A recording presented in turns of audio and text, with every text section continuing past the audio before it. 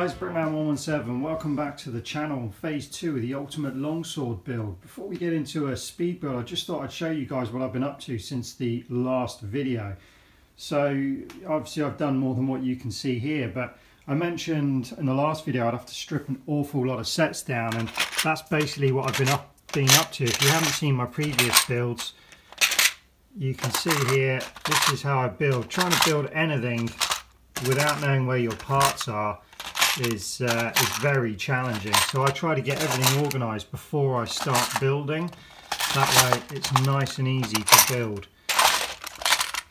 So these are all the small pieces that I'm going to be using all of the time. So nice and easy to get up on the desk there. And then the larger pieces, I put in these towers. So whenever I'm building, obviously this is going to be predominantly built in grey. These are all the black pieces that were left over from the sets that I've stripped. So far I've stripped down 3 broadswords, 3 short swords and 1 sabre. There are more sets to strip down, but as you can see the drawers are getting pretty full. So these are all the blocks that I use, anything from 2x4s, 2x3s, 2x2s, and then you've got all your 1x2s and so on, different colours. If you've got any unique pieces like these shaped pieces, I try and keep them all together. Also anything with Technic holes in there or anything like that I'm going to use all goes in there. A few round pieces there, those are from Sabre I believe. So then I move on to dividing the colours. Now as I mentioned, I wanted this ship to be in a dark grey, but I said on the last video I believe I didn't think I'd have enough dark grey to panel this beast, and yeah, well that shows there. From all of those sets, those are all the dark grey panels you get, so not an awful lot, although these pieces here will come in very handy. In fact, I think there's some more of those in another drawer, so I'll have to have a look. So in this one, this is all dark grey slopes, quite a lot of those. These could come in very handy for the underside of the longsword, I think, along the fuselage. And then all of these slope pieces definitely going to be handy for top of the wings, engine area and things like that. And then we've got just your normal plate pieces here. So long ones, we've got 6s, got a whole load of 4s there in different colours, light grey and dark grey. So plenty of those, it's good news. And then plates. Plates are something that I'm going to need an awful lot of, so I was quite pleased that I got a whole shed load of these 4x6 plates. That's definitely going to help. Not many of these bigger plates. This is going to be a struggle for me. I'm definitely going to have to strip down a lot more sets to get some of these bigger plates. I'm sure I'll use these. These are the landing pads from the Falcon sets. I think I've got a few of those somewhere else, so I'll have to have a rummage around to find some more of those. And then those are in the long box, that's what I said earlier, those should be up there with those. You can see more of those, so it's a good start having plenty of those triangular pieces, which I'm sure I'll use on the wings. And I've got the same in the light grey, but as you can see there's a lot more of these light grey angled pieces than there was of the dark grey. So yeah, definitely going to be using those for the wing sections, I think. And then as you can see again, sloped pieces. There's a lot of unique slope pieces with Mega, like these pieces here, which I'm sure will come in handy. Those are just cockpits from Sabre and possibly the short sword, I think. More of those unusual angle pieces, and then just absolutely loads and loads and loads of sloped pieces. So that's how I keep everything in there. And then we move on to these. You would have seen me use these sets before as well. So absolutely those very long slope pieces here in different colours. So there's also some curved pieces in the bottom there as well. Some unusual pieces here. Some quarter round dome pieces. And then you've got curved pieces, all sorts of wedge pieces there in different formats, and then you've got wedges with studs on, which will be very handy for creating the shapes of the fuselage. And then we've got a whole load of slope pieces here, as you can see, in light grey and dark grey. And then we move on to the tiles. So we've just got large square plain tiles, and then we've got the ones that are half studded, half tiled, small squares, and then we just go down to more tiles, as you can see. And then these are all the long ones, either 4s, 6s or 8s. Absolutely loads and loads of those, which will disappear very, very quickly when I start covering fuselage and wings with tiles. They won't go very far at all. And then in the next tray we've got all of these kind of side build blocks, which again I'm sure I'll go through these like nobody's business. Lots of these things I'm going to try and use, so I've got absolutely loads of them, so I'm sure I can find a use for those. These are really handy to go on the top of a block and then to allow you to start building on the side. We'll definitely go through lots of those, all the different types of them, 1s, 2s, 4s. And then we've got some just unique pieces here, which I'm sure again will get used. If they don't get used for the actual structural side of the build, they'll definitely get used for when I start greebling inside areas to create features. If we look at the next one,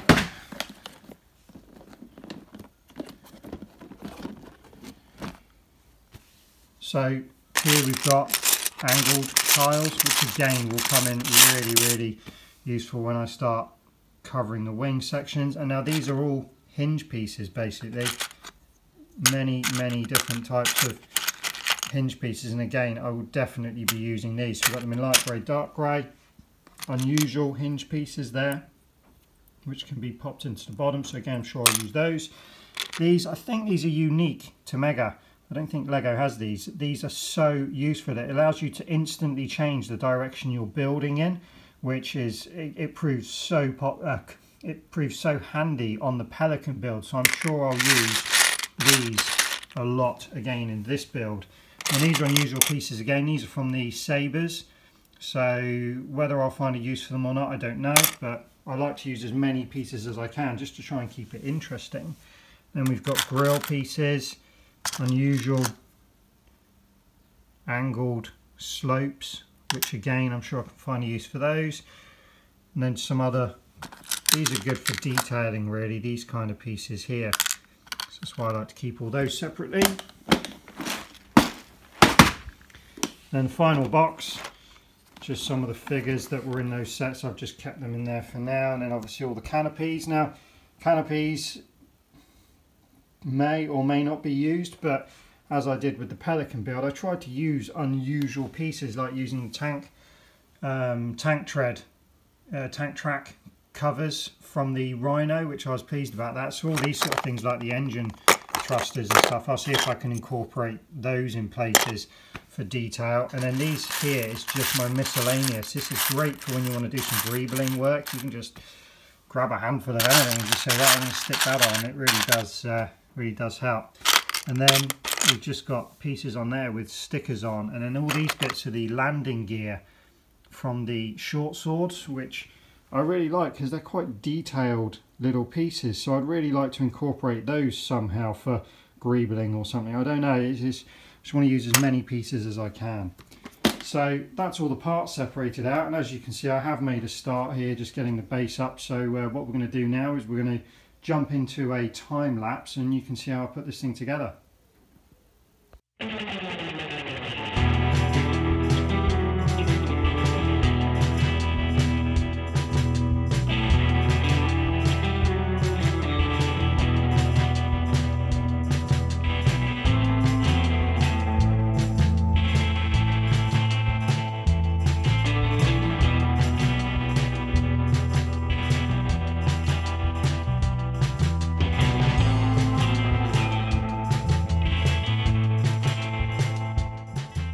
One of the hardest things I find when I'm building MOCs is knowing where to start, and then the second hardest thing is knowing how to achieve what you want to create. I'm still relatively new to this building lark, so I'm still experimenting constantly. So you'll see as I time lapse, I take things apart, I put them together, take them apart, and I constantly figure out ways to try and achieve what it is that I want my end result to be. So if I show you this front section of the cockpit, for example, you may or may not have seen in that time lapse that I did actually take it apart a few times. Also, once I've got it finished here, as you can see in the silver, I looked at it, I thought, right, I'm pretty pleased with that. I'm happy with the overall look, apart from something didn't feel right to me, and I decided it was because it was too much silver, and as I've said, this won't be the colour I want it to be, which is dark grey. So to soften it up a little bit, I've decided to take it apart again off camera and then rebuild it with a bit of graphite grey around the windows. I thought if I do this all the way around the cockpit, it will really help to break up that constant silver. So if you guys want to have a closer look at this, you can see here I'm also trying to make this easy to come apart. So I want to be able to remove the cockpit, or at least sections of the cockpit, or the covers, to be able to interact inside. So obviously I haven't done any real work there. You can see I've put a base down here, but that's about it. And the main reason for this base is, as you can see, just to give me my shape, so I know what I'm working with. So if I put that there, all of this will be changed, I'm sure, at a later date. But this piece here, I've used a combination of side building using these side blocks here, just some plates, and then also just standard building as well. And I've put this little section here again. I'll probably improve this slightly, and these little legs are here purely just so it helps it to stand. But the idea is when there's more of a cockpit there, or more of a canopy, I can just drop that down on like that, and it looks seamless. So when it's finished, you won't know how it comes apart. The other thing that I'm also always concerned about is making something to look nice is one thing, making it so it doesn't fall apart every time you look at it is another. So I do like to try and engineer it to a point where you can actually move it around, like the Pelican, for example. If you haven't seen that video, I can swoosh it around the room. Not so confident I'm going to be able to do that with this one, but I'm certainly going to try my best. Okay, so back to the speed build.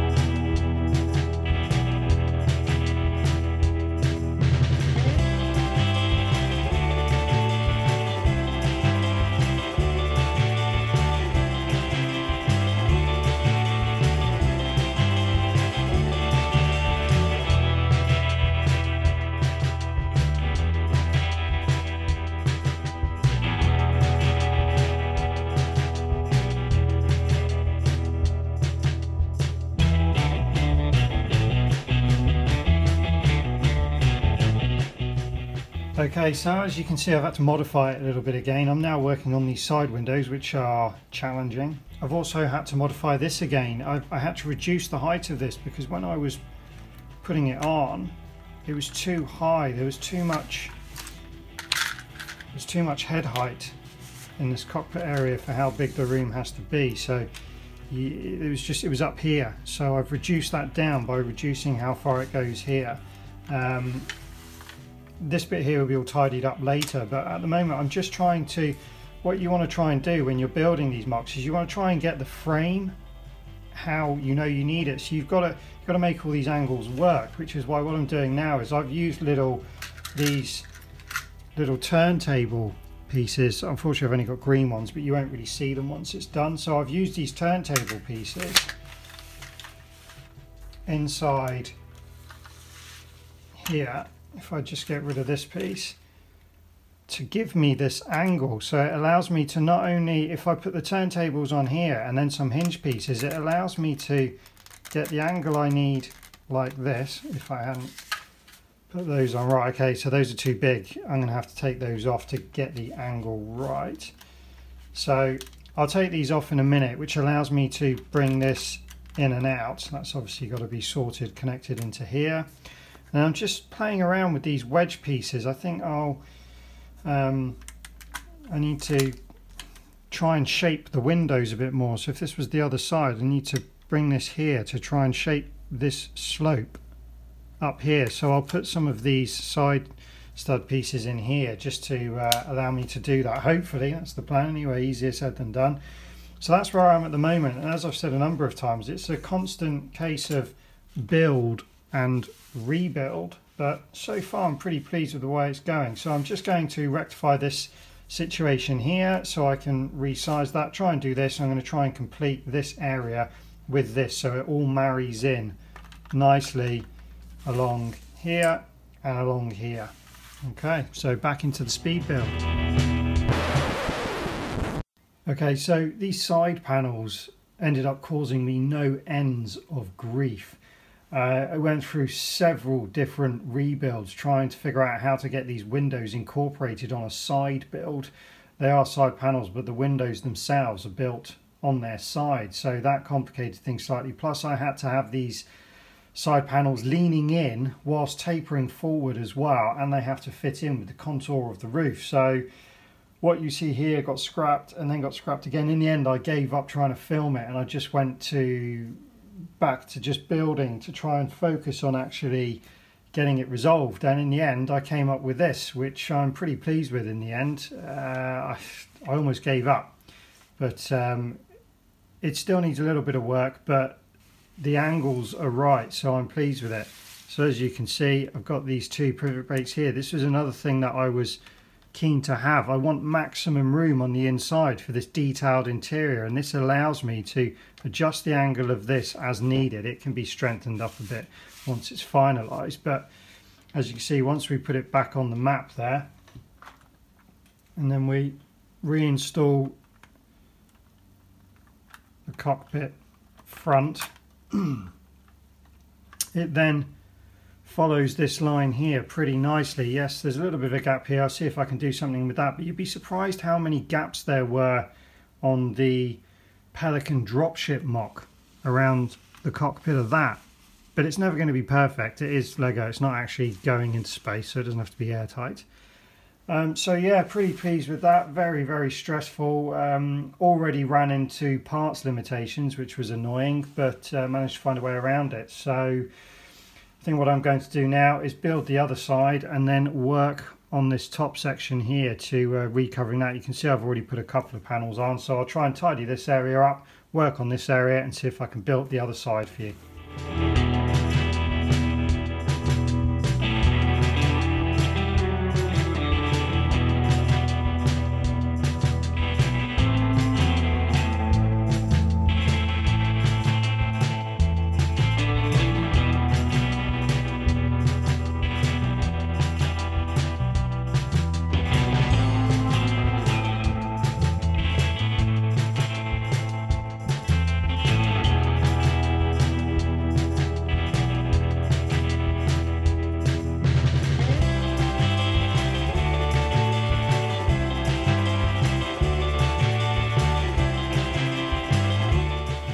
Okay, so that's the second side put together.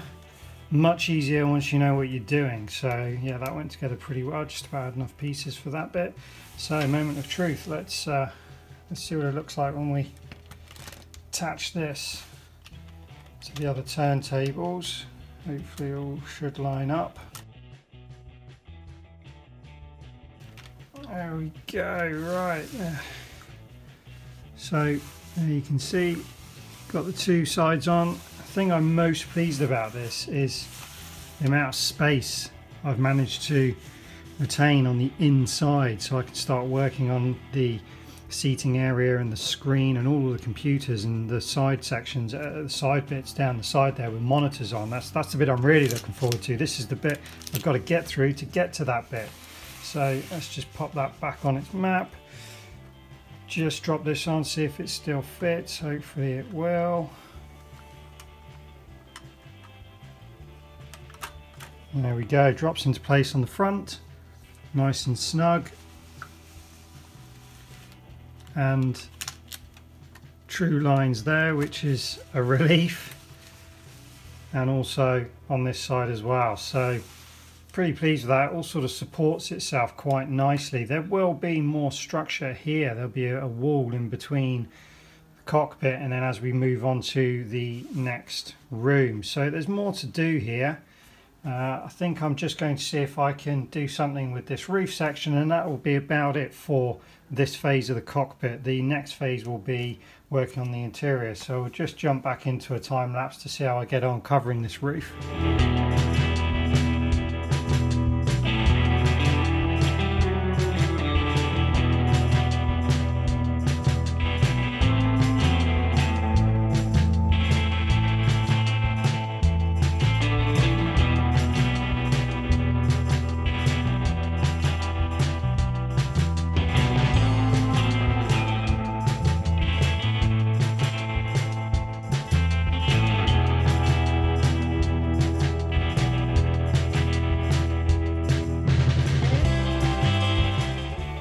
Okay guys, so that's the basic structure for the roof section done, but I've also added in just some tabs underneath here, which what that does is it helps keep these side pieces in place. They then can't come in, so it sets that back section where it needs to be.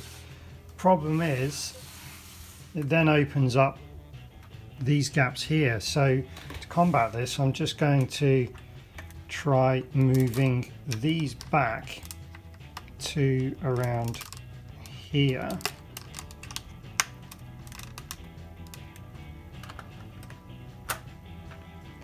which covers this bit here. So we deal with one problem at a time. If we move these back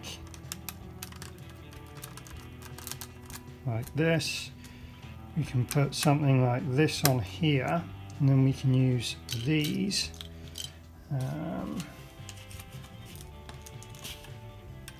just to, wrong side, I've got all of the wrong side, that side, just to soften up that angle coming back into where it needs to be. As you can see, it's just to give it that direction. We've still got this hole here, so I think we can use one of these little slope pieces here just to fill that in. You're just trying to make it look as good as you can by eye without any huge holes there. So that definitely tidies it up a little bit. We'll deal with this bit as we go back. If I just put the other side on there, some more grey tiles.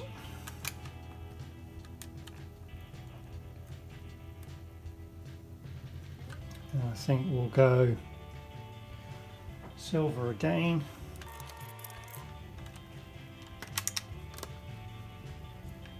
On the front. Again, more grey. Again, this is where I use my creative license. I'm not going exactly on what I see on the pictures. I'm just trying to create something that's pleasing to my eye, as it's me that's building it.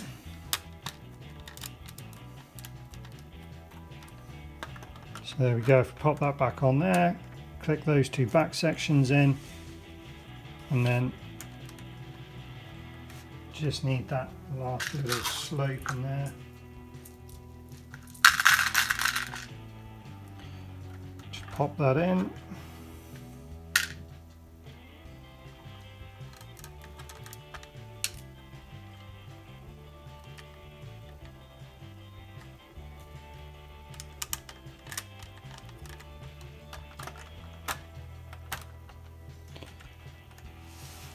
And there we go. So I'm pretty pleased with how this is turning out. Still needs a bit of work, obviously. We can tidy up. I've started doing a little bit of detailing on the outside and may change that. I need to continue plating this, but I'm not going to go overboard with plating at this point because I prefer to wait till I've got a bit more of the fuselage. You never know where you're going to need the pieces the most, so I just get the main structure done first, and then we can move on to plating it and making it look really tidy from there. Obviously the underneath needs to be built as well, but that will be at a later date. So hopefully you guys enjoyed that. Let me know what you think of the new format of the video, where I show you a bit of speed build, a bit of talking. That's what people have requested, so let's see if people do in fact like that, or whether you'd rather me just go back to playing music and time-lapsing the whole thing. Be sure to leave some comments in the section below. Don't forget to like and subscribe, and we'll see you next time.